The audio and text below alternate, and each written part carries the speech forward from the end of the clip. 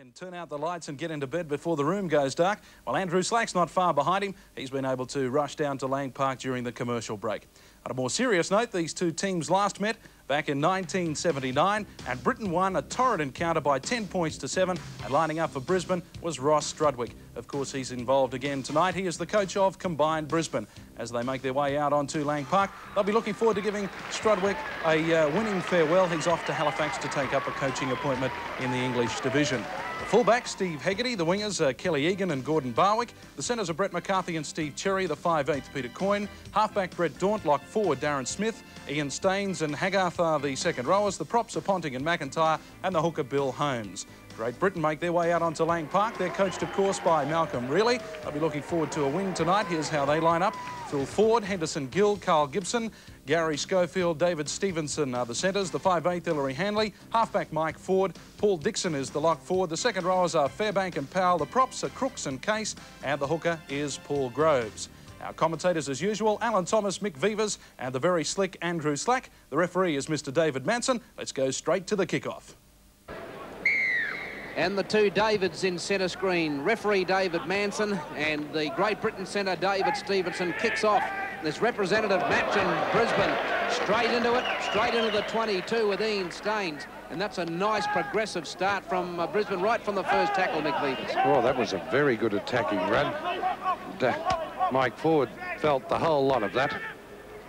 Staines again, just outside the 22. Well, what about a tip for the match, Farmer? I think Great Britain will get away with this one. Comfortably? I think so. I hope not. I hope these young fellas go very well. It's the first time we've seen Brisbane, remember, without the so-called stars, or the stars, because they were stars. So they'll have to think for themselves, and we'll see if they can come up. Andrew Slack, Great Britain got a bit to prove tonight. They've lost their last 3 on the trot, including the test. Very much so, but I think, Alan, Saturday's performance in the test will have really boosted their confidence, and tonight we should see a really fired-up Great Britain team. Brisbane, on the other hand, they've got a lot to prove. They're young guys here who haven't had the chance this year in the wake of Broncos and other things, so Ross Strudwick really stressed to them to make the most of their opportunity. But I think a lot depends on the back row. Darren Smith, Glenn Haggarth and Ian Staines. If they perform, well, I think Brisbane could be in for a shock, but you'd have to think that Great Britain to win. All right, I'm going for an upset. Groves to distribute. Now Hanley. Schofield. That's come off a Brisbane player. And that's play on. Ford. Mike Ford. Someone pick it up. Toe. And that should be a try. Not one of the prettiest ones you'll see. Gary Schofield will score. Great Britain in. They lead 4 points to 0, and that try started from their own 22. Well, there's no doubt about it. They've got the speed. And as you see, they just ran it. After this. Oh, no doubt about it. Well, Plenty Hanley of ran speed. into space. Oh, yes, but then... And this is the decision off the... well, that's a top decision. It was quite correct. In actual fact, the Brisbane player tried to hold him. Now, here it is. Brett Daunt trying to hold him back, and he got confused. He ended up with 2 Great Britain players there. But you see, once they, as you'll watch here, Hanley, once they hit the open, look, he's not even running all over the place. There's Schofield. No fool, this lad. And there's Daunt. He followed it right through, Brett Daunt. The bounce of the ball just favouring Great Britain because Great Britain, Ford got in front of Daunt. 4-0. Try against the run of play. And he's just pushed that one a little bit wide. So 4 points to 0. Great Britain lead Brisbane. 8 minutes gone in the first half. Mark McIntyre. Good run from the young lad, McIntyre. Now through Holmes, and Daunt's holding it up for Haggarth. Still trying to get the hands free. Oh, it's taken by Kelly Egan. Coming back in field, Egan. And he'll be tackled by Powell. Now Holmes giving it to Daunt. No one there for Daunt. Daunt has to take it on his own. Groves and Crooks will put him down. Coyne left him posted. That's a mortal sin in this type of football. Staines, only 5 metres out. Last tackle coming up. Daunt on his own. Linking over the top. McCarthy. Try. Yes. Brett McCarthy. Clever play from Brett Daunt. and Brisbane into score, and it's 4 points apiece. Well, I think either of the centres could have scored this. They were pointing to each other, and that was lovely play. It was, I don't know whether it was touched by a Brisbane player or a Great Britain player. We'll have a look here. Now, Dawn picks it up. Dummies. He was going to give it to Coyne, but didn't make it. Carver says, thank you very much. Here we'll see whether it's capped. The bit might have gone backwards. It was touched by a Great Britain player, so it was okay. Play on. And Brett McCarthy in to score, so it's 4 points apiece. So Brisbane have done the right thing, Andrew Slack. They've hit back quickly. Yeah, certainly have. And again, the class of Daunt shows he really is a super player and took the right option earlier in that move. He had nobody, so rather than throw the silly pass, he took it up and allowed the play to develop, which subsequently it did. He found the gap, and his great strength, or one of his great strengths, his passing, enabled the try to be scored. A good little player, Daunt, there's no doubt. So now Hegarty to try and add the extras. We'll get a good view from our commentary position. And he's missed that too. Well, none out of 2. 4 points all the score, and there's 13 minutes gone in the first half. Oh, well, he's not feeling too well. Gary Schofield leaving the field. Now Groves. Now it's gone to Crooks, and Hanley looking to set things up, and he goes on a dummy. He found space. Here's a fire looming beside him. This will test Hegarty. Oh, he's got blinding speed, a fire. Hegarty was only 5 metres from him. He might as well have been in Caboolture. He had no hope. A fire under the post, and Great Britain lead by 8 points to 4. Well, it seems that Ellery Hanley is the man causing Brisbane all the trouble. That's where the breaks are coming. Here it is, the big dummy. And not a bad fend off either. Away he goes, and there's 2 supports coming. There's a fire. Now, I felt for Steve Hegarty there. As you said, Caboolture? He may as well have been in Toowoomba. Well, that was a great piece of work from Hanley. And the cover just not good enough. But he set a fire up beautifully. He actually had 2 options, didn't he? Easy could have went for Carl. Actually, it would have been easy for him to go to Gibson, probably on the inside. But a fire with a lot of speed, only on the park for about, 2 minutes.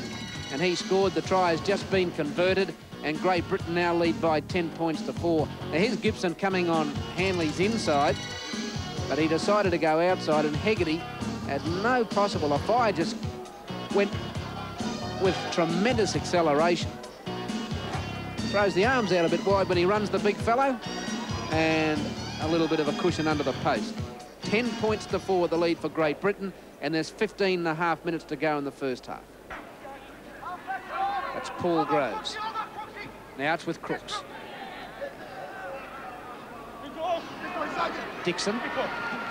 I noticed Lee Crooks tonight, Mick, not as vigorous as he was against Manly a couple of weeks ago. No, he's playing himself, I think, for a test spot. Gill. Henderson Gill.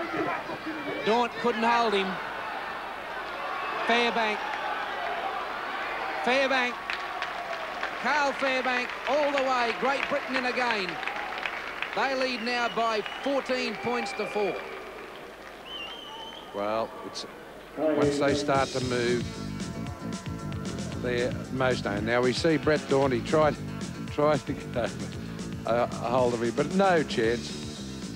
And the support play's coming very well for Great Britain. I must admit that Fairbank seemed to have plenty of speed. We'll see here. Where's Brett Daunt? Here he is. What a formidable task. Henderson Gill just too strong. Fairbank backing up. Hegarty tripping over. Coyne coming too late.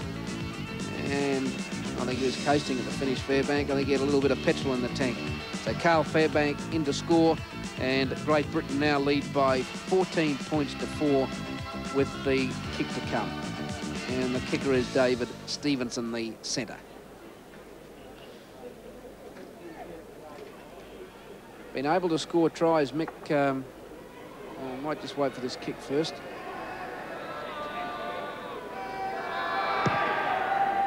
And that's away.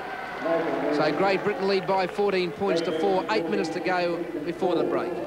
Outside their own 22 by a fraction, Great Britain. Back to Phil Ford. He's missed by Coyne. He's missed by Holmes. He's missed by Egan. Here's trouble. Oh, nice hands of fire. Here he goes. Martin of fire underneath the post.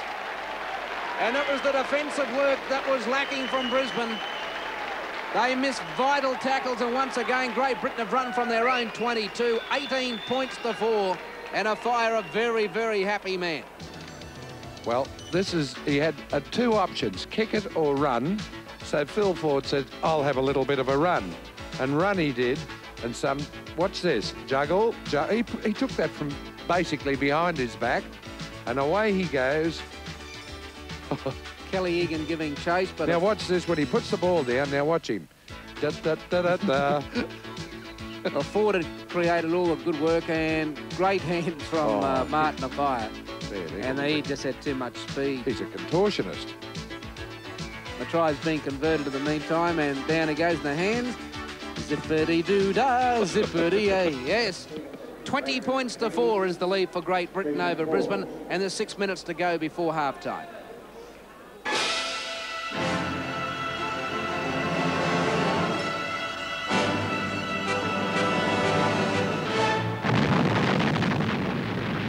Half underway. Steve Hegarty puts his boot to the ball. 20 points to 4. Great Britain lead at the break.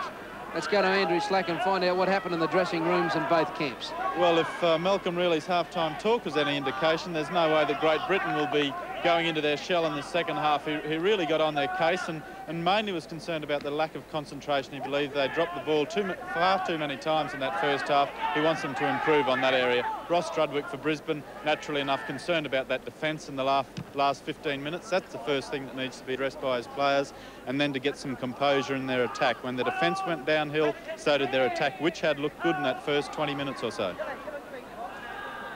Brisbane, any chance of coming back and making a go of this match, Farmer?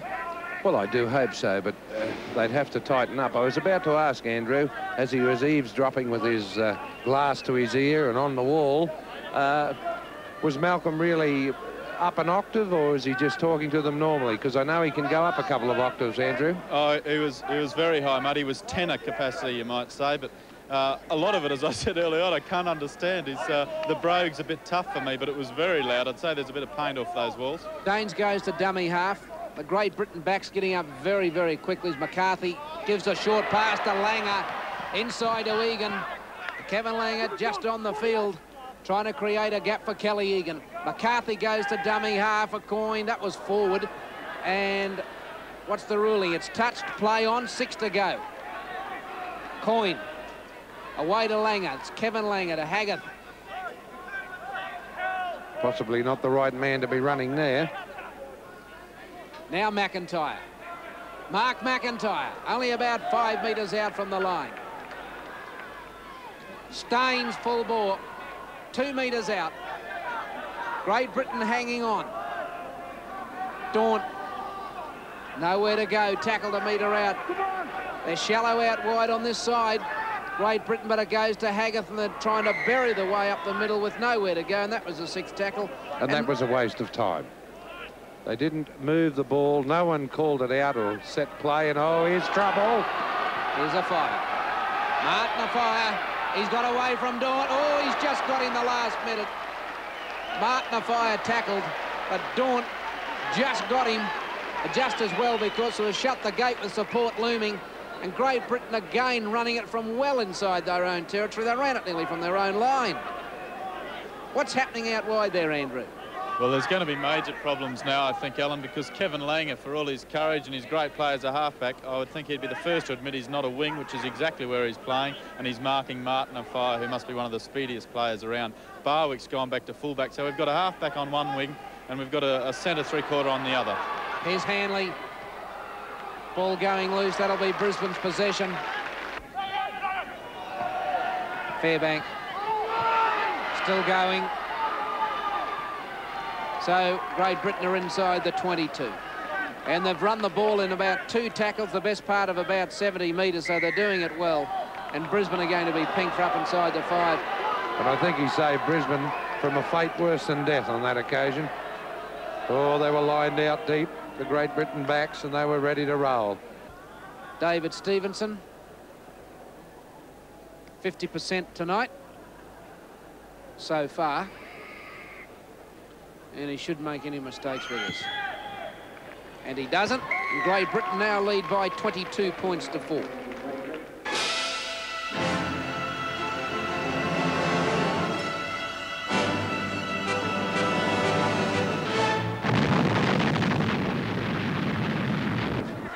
They can't beat them with speed, and I think the Great Britain side have got a bit more ability out there than them.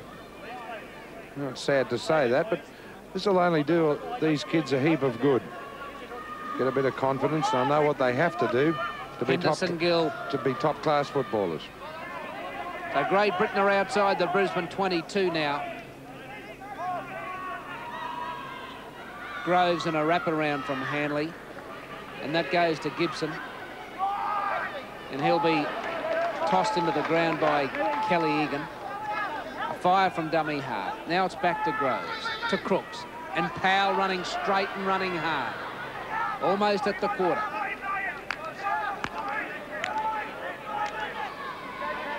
Well, Brisbane a little bit slow to get off the Great Britain player, Case.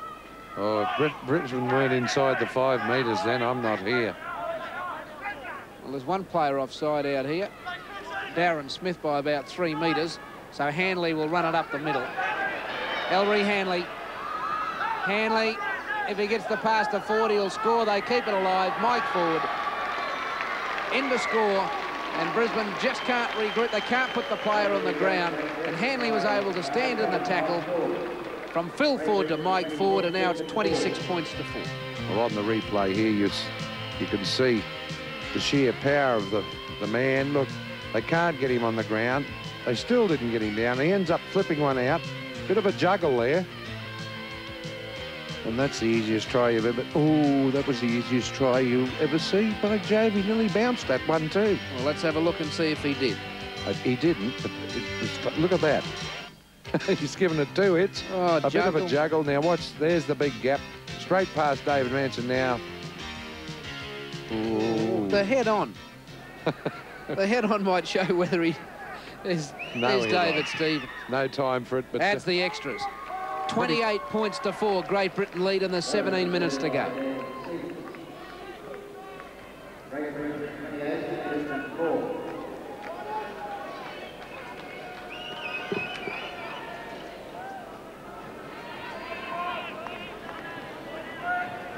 So back for the restart, David Stevenson, the man on screen.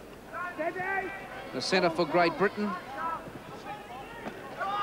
He's 29 years of age, Stevenson. Made his test debut against the Kangaroos in 1982. That was at Wigan. He played in the second test. He's been around for a while. There he is, big fella. Now they got the numbers out wide. If they move it quickly here, Brisbane are a little bit short. Oh, Ford stepped.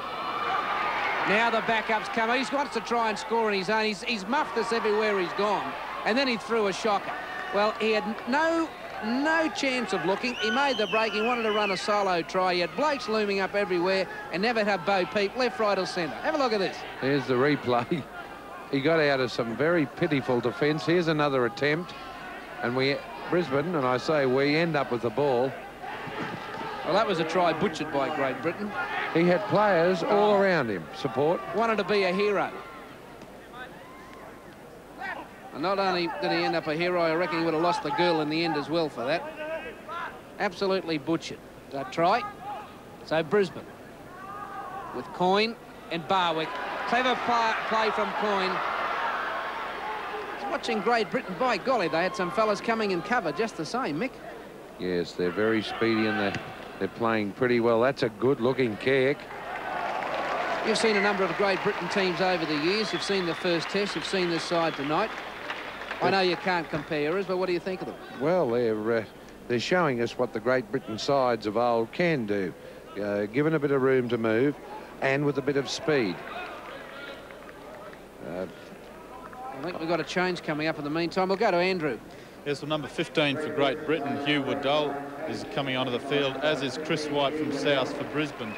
As of this moment, not sure who White will be replacing, but but the Great Britain replacement has gone in instead of the front rower Brian Case. I'd say it could be Mark McIntyre, but I could be wrong. Here's trouble. Well, that was sloppy play from Great Britain. They tried to run it from their own line. And David Stevenson dropping here's the it. replay. He was taking things far too cheaply. They're not afraid to tell each other what's going on behind the post there. They really ripped into him about that. Well, Darren Smith is off and Chris White is on. So White replacing the lock forward and Darren Smith. So 28 points to 4. Do you think this Great Britain side, can win the next test against Australia, or do you think they gave it their best shot? No, I don't think they've still got plenty in them, plenty of steam there. And these games are conditioning these key players. That's why Crooks is running around out here.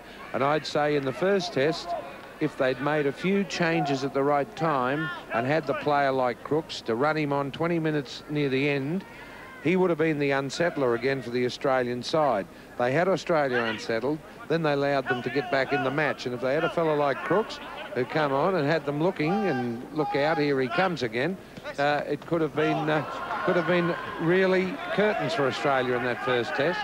And I know the Southern press are saying we changed this bloke and we changed that bloke. I don't care who you put in there.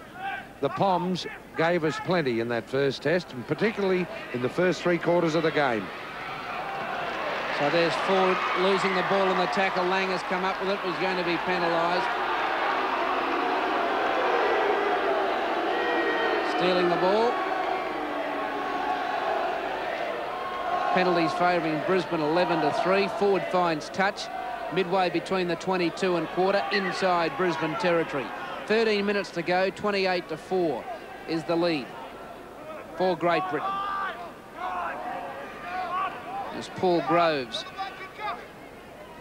comes up to take the tap, and there's a bit of switch of play and a wrap around, and away they go. I don't think the blind, Andrew Slack, I don't think the blind was quite wide enough to be working a move like that, was it? No, there's only a couple of metres, but they didn't need the blind. They're up the middle.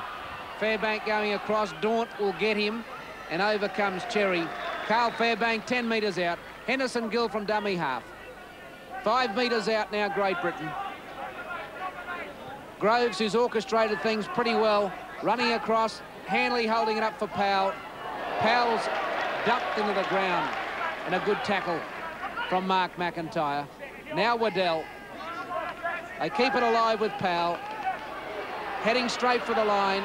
That's gone loose. A fire couldn't hang on to it, and Barwick will play it for Brisbane right on the chalk. Well, this is the sort of play that I'm sure the coach of Great Britain wouldn't like to, Malcolm really, wouldn't like to be seen happening. This sloppy play, as we see a penalty here for, good Lord, all sorts of a mess.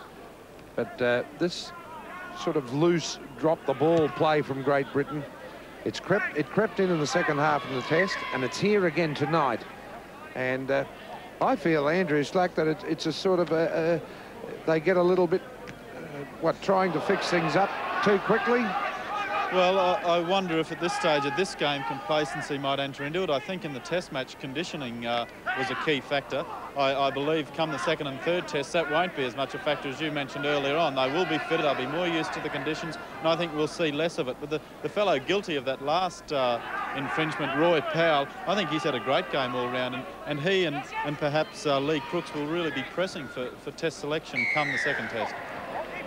Well, you think by now that both teams would know that you can't reef the ball out. I don't know how many penalties that David Manson's given for that infringement tonight.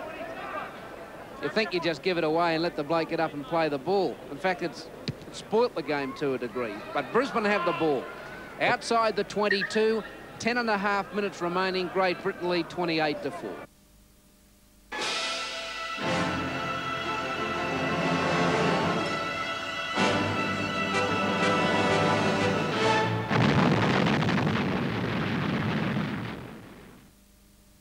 Here it is, Australia. Channel 9 proudly brings the cover, and Daunt goes to ground.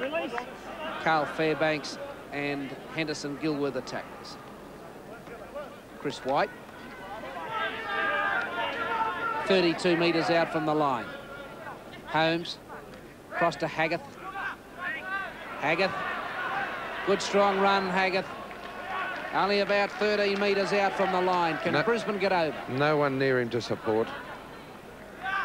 Daunt, wide, Coyne, and they've got a bit of room. Egan, he should go all the way. He's big enough, he's strong enough, and he does.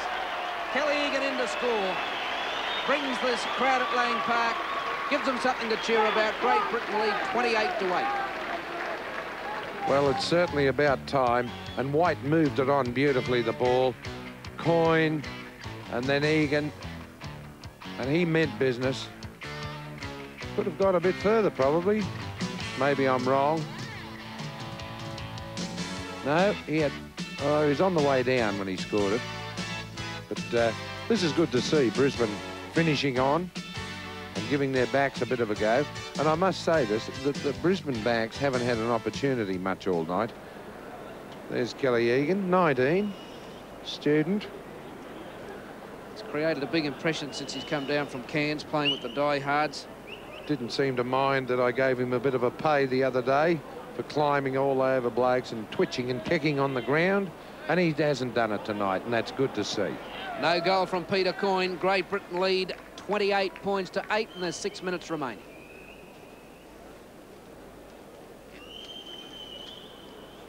So Great Britain will bring the ball back to the halfway. Just done what they had to do tonight, Mick, haven't they, really? That's true. They haven't looked extended, and even when they were scoring tries, the Great Britain backs, they just fire, and these fellas, they looked as though they were just idling. But then again, there's always, when you try and open the throttle at times, it doesn't work. This kid's going to be a good footballer, this White. He's certainly made a difference when he's come on, but then again, Mick, it is easy to run on strongly at the end of a game, isn't it, than running on at the head of it. But he is having a look, and on that occasion he didn't, but he is having a look for supports and moving the ball. And by that, I'm not detracting from his performance. And I think the best example of it was Terry Lamb in the first interstate game. He came on with 10 minutes to go and looked a world beater. He came out here the other night and was just like the rest of them. That's touched. So Cherry should be able to dive on it if he can, but he can't, so it rolls into touch. Of course, the State of Origin, the third match coming up on Tuesday night from the Sydney Sports Stadium. And Andrew Slack, Mick Veivers and myself will be in Sydney to bring you that match live at 7:30. Can Queensland make a clean sweep, Mick? Yes, they have to if they want to keep these guys in the test side that's picked after that. Yes, they can. They've got the side. They've got the reason to do it. They've had the Southern press giving them a nice old rev about players not playing up to standard. It's just a pity that you can't throw the ball in some of these guys who babble. Throw them out there and say have a go, because in that first test, that first half was as solid as I've seen. 2.5 minutes remaining. Brisbane in possession. Egan again. Big Kelly Egan's away. Oh, he's beaten Hanley. Pass has gone to Coyne. Daunt's position right. One extra. Langer. Back towards Barwick. Oh, that's a good try. Well done, Gordon Barwick. But it started from Kelly Egan. And Brisbane have finished on the right note in the dying minutes. A very, very good try. Great Britain lead by 28 points to 12. Oh, it's lovely to see them finish with a bit of a kick. They'll go home quite pleased with themselves. We're only seeing the last part of it here, but a good run from Kelly Egan and Daunt there. And oh... Well, it was good backup play, and Langer linking up. Well, Kevin Langer, he had to dart and weave and look for his support. Here's Egan. Gets away. Back in, and then the one-handed pass. Hello, tendency from Gene Miles. There's Daunt. Here comes Langer. Then on to Barwick. And I didn't think Barwick would make it. But that was a determined effort. Righto, the kick's in front, so the extras should be added in a moment. And with only 1 minute... Oh! It's over. It won't be the greatest kick you'll ever see at Lang Park. Peter Coyne's converted the try. 28-14. We'll go for a wrap-up. Firstly to Andrew Slack. Well, good news for Brisbane, those late tries. They've played reasonably well, but what they've been let down by is their first-up defence. A couple of the forwards have just missed too many tackles. It's as simple as that. The attack was going quite well early, but after those missed tackles, the attack too fell away, but it's picked itself up well. And the likes of Kelly Egan, Coyne, and Gordon Barwick have played well, and the forwards thought Bill Holmes and Dean Ponting did well, and Kevin Langer, he'll never rival Ken Irvine on the wing, but in the situation that he's been thrown in there, I think he's done exceptionally well. Britain have played well in patches. I think they've showed quite a bit of class in the back line. Disappointingly, they haven't done enough of it, but I think there's a bit there to work to, and come the second test, things could get very interesting. Farmer? Well, Brisbane boys tried very hard. Mark McIntyre, he'll learn a lot from this. He was disappointing. He'd know that he tried hard, but it just wasn't up to scratch. I thought probably the best was Ponting and Holmes of our forwards, and Coyne, Daunt, and probably McCarthy and Cherry are the best of the backs. For Great Britain, yes, you're right, Andrew. They've got plenty to show us.